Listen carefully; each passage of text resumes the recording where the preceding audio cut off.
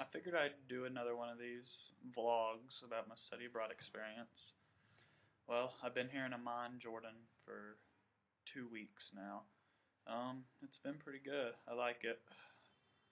The first week we were here, I stayed at a hotel Monday and Tuesday, which it was like a 5-star hotel. It was really nice. We ate the nice hotel food. It was Arabic food and it was good.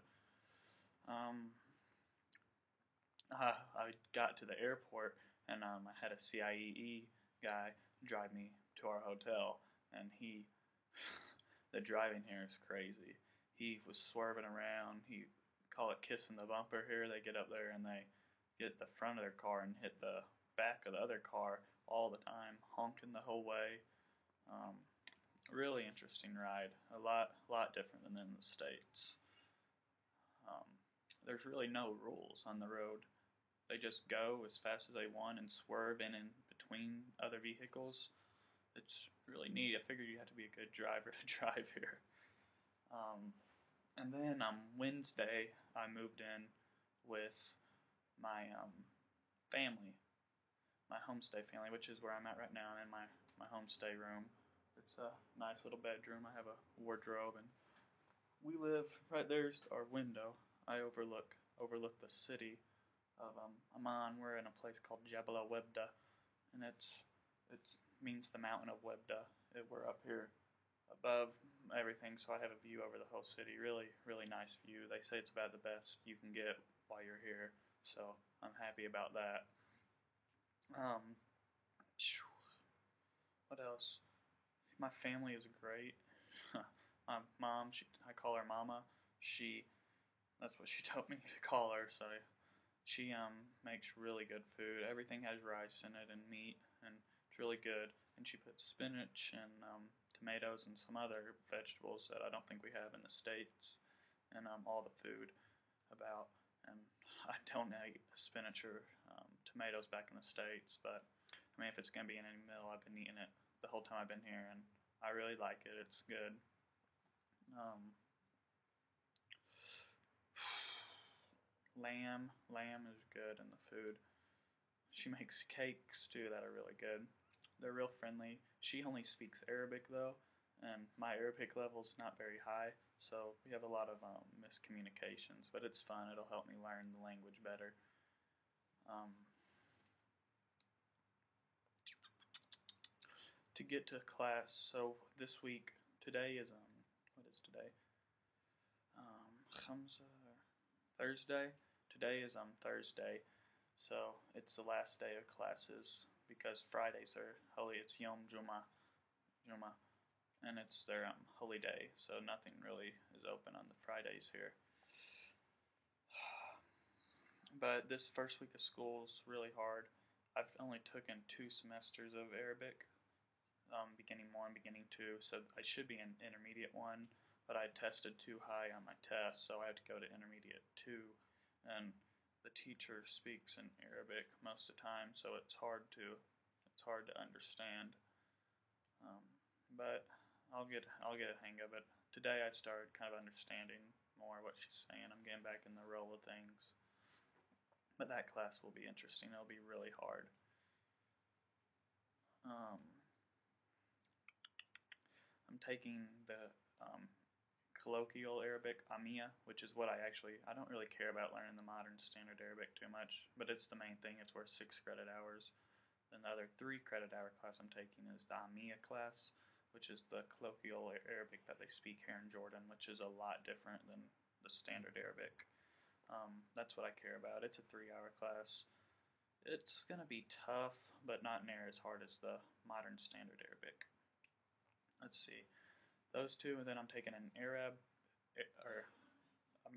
America and the Arabs class, which is really the history, politics, sociology of the Arabs over time. And then about a fourth of the way in, he starts talking about how United States of America has influenced and how they're related to the Middle East. How they've been in yeah. that class is really interesting. We have a funny professor named Zuby Zuby. He's good. He seems really smart. He's been in the UK a lot and in America, but he's Arab. He's a really educated man. He really interesting class. The first two classes, he went over some neat stuff, um, really neat stuff. And then the other 3-hour class I'm taking is called Israel and the Palestine and Israel, or something, conflict, Palestinian and Israeli conflict, which we haven't really had a class yet. We just went over the syllabus, but that's going to be a really interesting class because that's a huge thing over here, that conflict between Israelis and Palestinians. The university's big. The regular Jordanian students don't start till next week, so there hasn't been very many people there at all. Like, you don't see anyone, but there's going to be 42,000 there on campus next week, so it's going to be really crowded. I'm ready for that. About the university, we had to get books for the classes, and like one of them's The Iron Wall. It's a novel. Well, I went to the bookshop and asked them, and they're like, okay. They went back there and turned on the printer and printed it off. All the books in the store are just like binders of printed books. They sell them for like $5.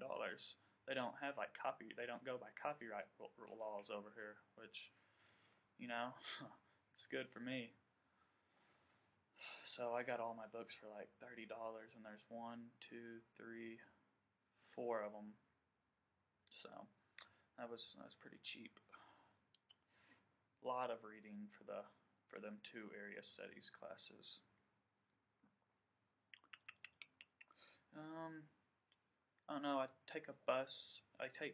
What happens here, there's regular yellow taxis like in America you can take, but they're expensive. A ride to the university costs about 3 dinar, which is like $4 US.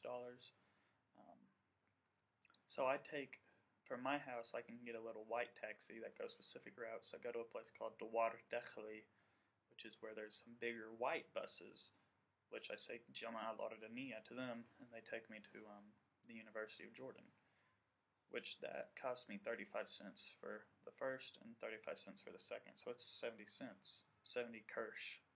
70 kirsch is like the cents for dinar. There's 100 kirsch in a dinar.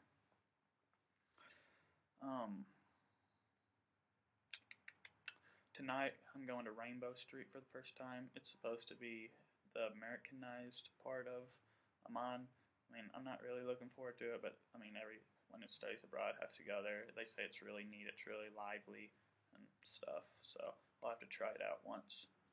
I've made a deal with myself. I'm not gonna eat any American food while I'm here. That way, when I get back, I'll eat a hamburger or steak or something, and it'll taste really good.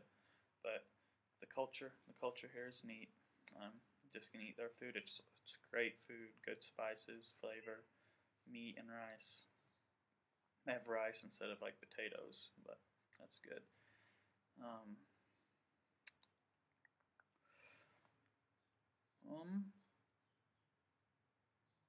Oh, I don't know.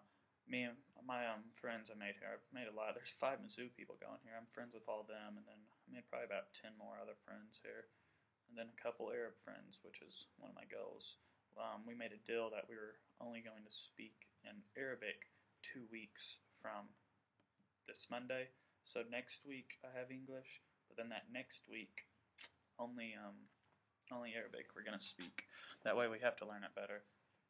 We can't really do that right now because we don't know enough, but we'll get there. I noticed my time's at 9 minutes. I've been talking a lot longer than I thought. But,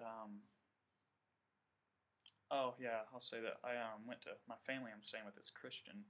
10% of people in Jordan are Christians, and I went to church with them last Sunday, and it was really good. They only spoke in Arabic, but they had a little thing you can plug headphones into the wall, and it translates the stuff for you. You couldn't hear the worship because it was so loud, but you could hear the translation of the preacher. It was a good church. It was a lot like Pentecostal type church though, or Assembly of God. Well, my time's up, so ma salama and alamak.